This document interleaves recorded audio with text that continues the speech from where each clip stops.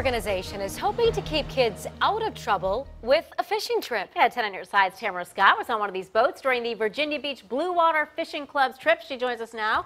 It's an annual trip. It is, Stephanie and Laura. This has held for the last 25 years with the Blue Water Fishing Club. Now this year, with the help of the Virginia Beach Sheriff's Office, 100 at-risk kids loaded into 3 boats in hopes of catching fish and also hoping to change their lives.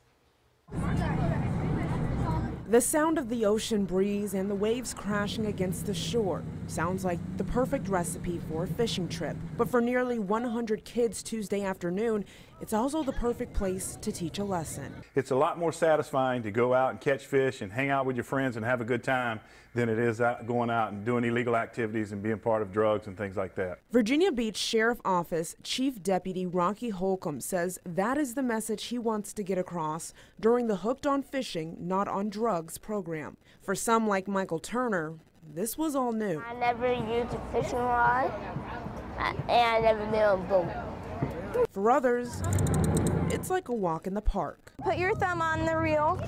You flip this lever up. Local EMT volunteers say, nevertheless, each kid has something to learn. With the climate that we have in society today, it's awesome to have another outlet for these kids to be able to participate in, to keep them, you know, just like it says, off of drugs, out of the streets, out of trouble. I've dealt with plenty of overdoses, yeah, and it's good to teach them alternate ways to have fun.